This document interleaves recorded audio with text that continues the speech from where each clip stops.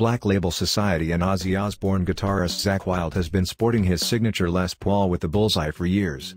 The guitar has become synonymous with Wylde's brand, though it was never supposed to have that bullseye design. Wylde tells Jude Gold that the guitar was supposed to have a swirl design akin to Alfred Hitchcock's Vertigo film poster, but the paint job came out wrong and he didn't have time to get it redone. This is what he said. "It was actually supposed to be a Vertigo, like from the Hitchcock movie Vertigo. That's what it was supposed to be, but then the buddy Max, he ended up painting the bullseye on it and I had a photo shoot that day, the rest is history." Wylde eventually had quite a few versions of the guitar done, which included the swirl design he originally wanted. Wylde said, "And that one there, that's a cyclone. And then you've got the buzz saw, the Vertigo, the pinstripes. You've got various things. It's like ice creams. I've got different flavors now." Realistically though, the Bullseye guitar seems to have become iconic over the years, so it seems safe to assume that this was just a happy accident. Canada's Lithium magazine caught up with guitar legend Steve Vai to discuss the Generation X tour, which also features Zakk Wylde, Yngwie Malmsteen, Nuno Bettencourt, and Tosin Abasi. He also gave his opinion on each guitarist. This is what he said about Zakk Wylde. "And Zakk, well, how do you not know Zakk? If you're a guitar player and spent time in this business, you are going to see Zakk. All the way back to when he first joined Ozzy's band, he was just such an interesting color, you know? Just a very open and easygoing guy. He never had a bad word to say about anybody. Whenever I would meet him it was always great. There's always this professional courtesy that is there even if you meet somebody that you don't necessarily know personally but they are in the business. But Zakk just makes himself totally accessible to connecting. We've always been friends. But now, when you get together with guys like this and you live with each other, there's no secrets at sea. So you can bond." Steve Vai gave his opinion on who he thinks is the greatest guitarist of all time, saying to Music Radar, "I very rarely agree with the term best guitar player. It just seems so obscene to put something so subjective into a best category. But if I had to say there was one, I would pick Allan Holdsworth.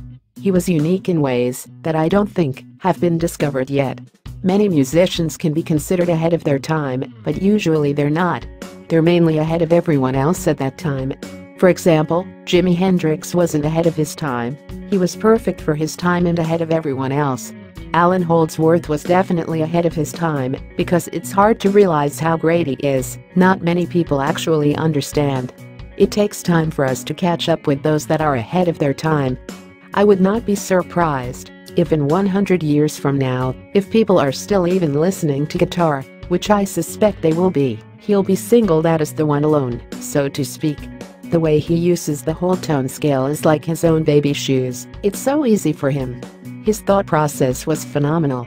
I can hear any guitar player and I know what they're doing. I might not be able to play it, but I can see it in my mind's eye. But I do not know what the fuck Allan Holdsworth was doing at all." Steve Vai said Kurt Cobain is an equally legitimate guitar master as any virtuoso out there, telling Ernie Ball, "In any field, there's two basic fields of understanding your craft. One of them is the technical side. For someone like Allan Holdsworth, his desire for having a particular technique for getting his point across was different than Kurt Cobain's.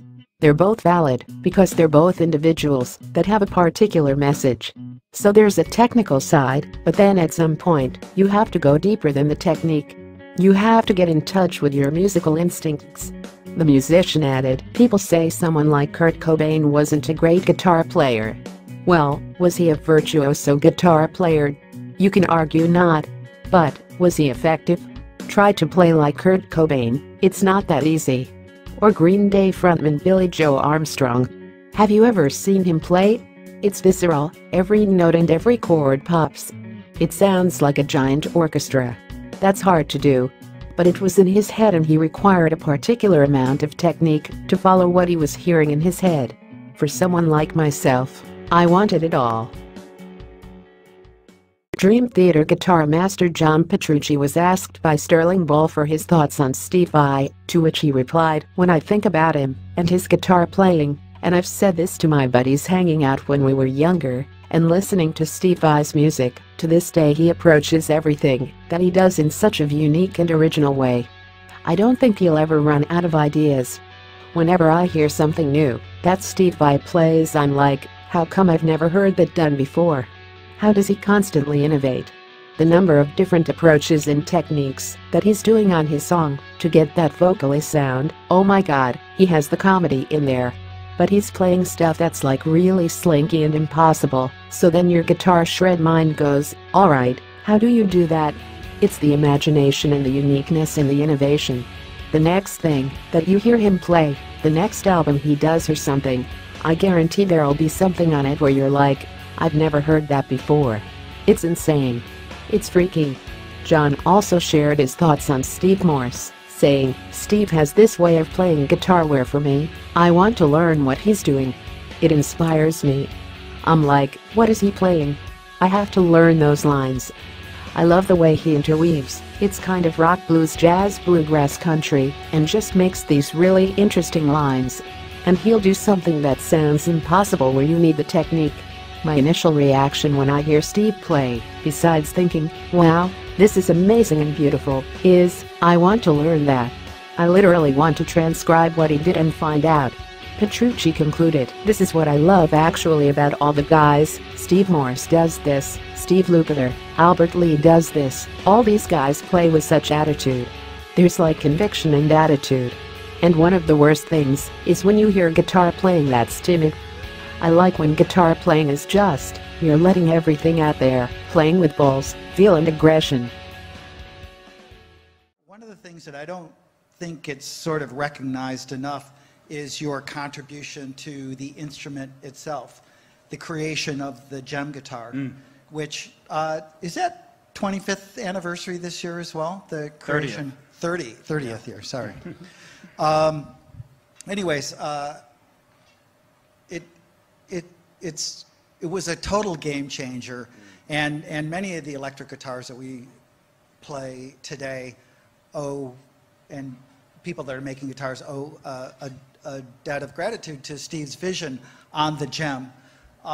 Could you tell me a little bit of how you created it? Yeah. And I think also the point I was getting at is Tosin plays an 8-string guitar, right? 9-string guitar. I think it's, no, 8. 8. Sorry. So anyways, you also introduced Gem, also the extra string, which has become such an important part of many young players today. Yeah, yeah. Well, it was very innocent because when I was young, I loved Strats because they had a whammy bar. Yeah. And I knew I had to have a whammy bar. As soon as I saw what a whammy bar does when I was a kid, I said, okay, there I am. That's it. But I didn't like the way they sounded. They weren't rock and roll to me. You know, they weren't Led Zeppelin, you know, or Black Sabbath or something like that. So I loved Les Pauls. I liked the way they sounded, but I couldn't sit with them. I couldn't play them very well. And so working with Frank would get an idea for something, and he would just do it. You know, he didn't make any excuses, and he wasn't afraid to do all sorts of things to a guitar. So I was so young, you know, I was 18 when I started working for him, and then 20 when I joined the band and started touring. So it was impressionable. So I learned if you want to do something, you just do it, you know. So I was thinking I'd like to build a guitar, and I wasn't quite sure what. So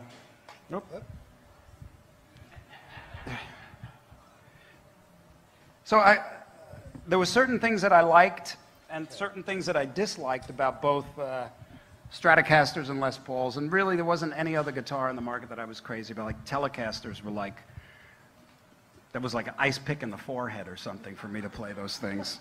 They were so un-rock and roll to me at the time. Little did I know a lot of the Led Zeppelin stuff was recorded on a telly, right? So I just started thinking, what would I like to see in a guitar? And I went to this little guitar shop in Hollywood. And at the time now, I was joining Dave Roth's band, and I had this beat-up green, I called it the Green Meanie, but it was a Charvel. And it was right when those, what do they call them, a mixture between like a Strat and a Les Paul. There's a terminology for it, but it's basically a Strat style body with a whammy bar with a humbucker pickup. And that was Edward. Yes. Yeah. So he really introduced that, and I said, well, that's smart. You know, you don't have to have that single coil pickup when you're trying to rock out. And so I said, well, I know I want that. But there was a lot of other things I wanted. And I went to this little guitar builder. And the first thing I did was I drew the body. I thought that Strats looked really nice, but they weren't that sexy, really.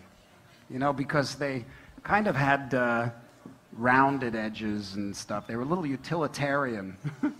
So I wanted something a little more kind of angular and sexy, because I think this is very sexy.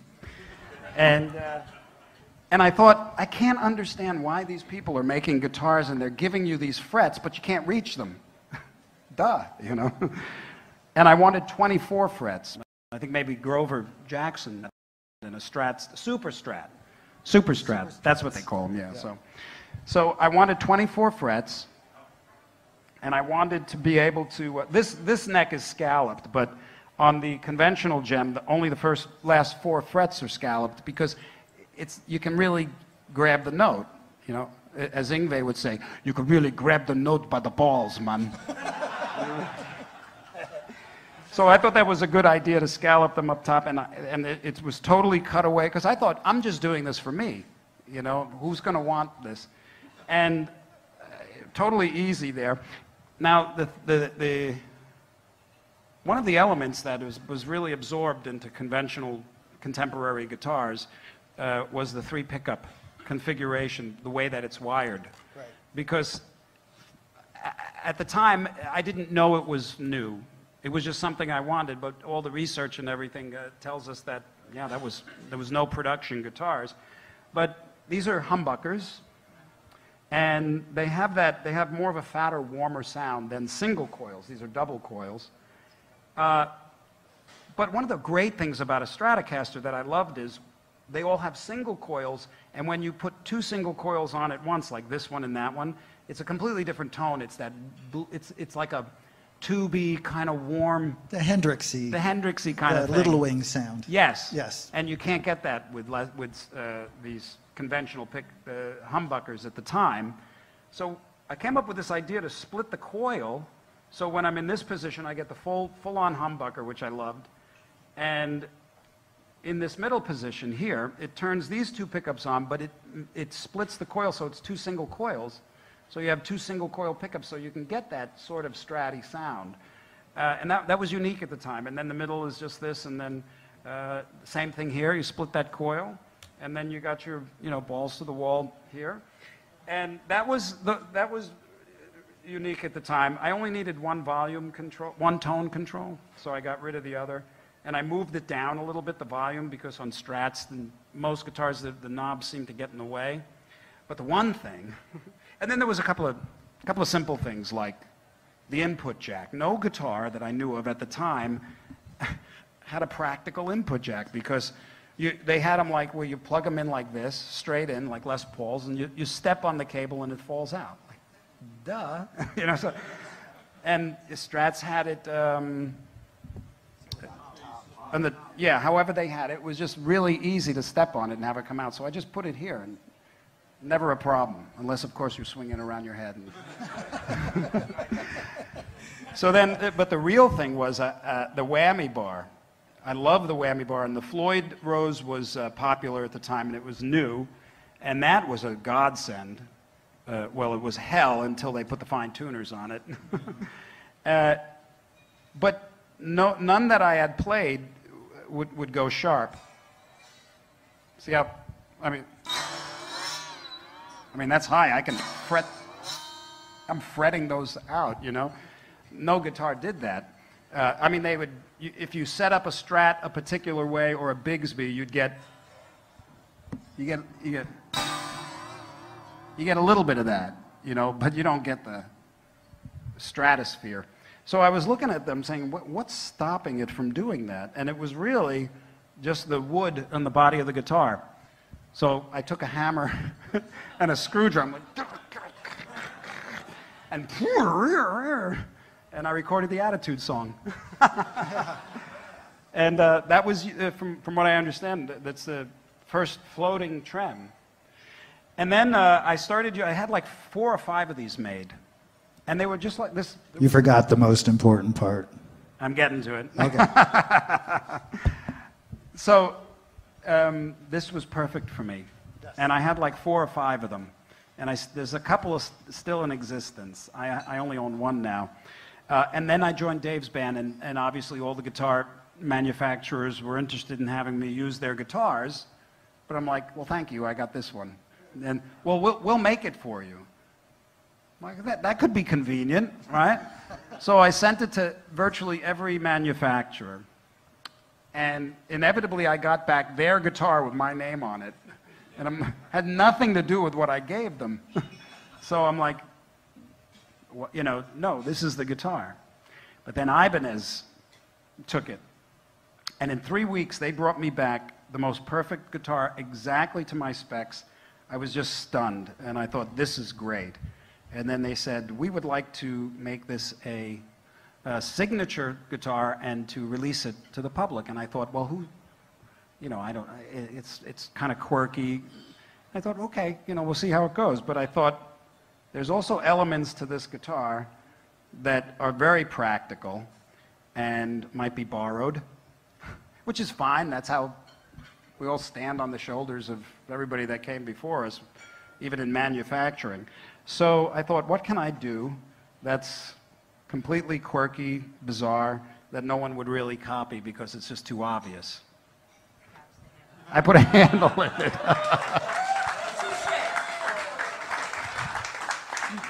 Yeah. And originally I did it, my friend Joe DeSpagni, it was a great, my best friend from Long Island, he's a guitar builder too. And he did it for me in my earlier guitars. But I thought that it would be just great to be able to pose with it, you know. And of course, one of my favorite things is give the one little evil eye through the hole in the guitar. So that's how it came about. And I have to tell you that I was stunned at the success of this. To this day, frankly, and confidentially, don't tell anybody, 30 years, and and of course you get a royalty because I designed it. I got my biggest royalty check in 30 years last quarter. Wow. On this guitar. That's how the guitar is so consistent.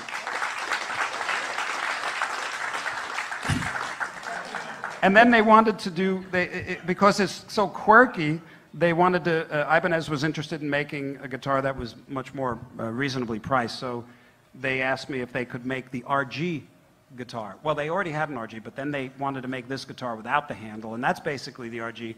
And that has gone on to be the second, usually third, but the second biggest selling guitar, you know, year after year. And then a few years after they gave me this, I came up with the idea to put the 7th string on it, and God knows what happened there.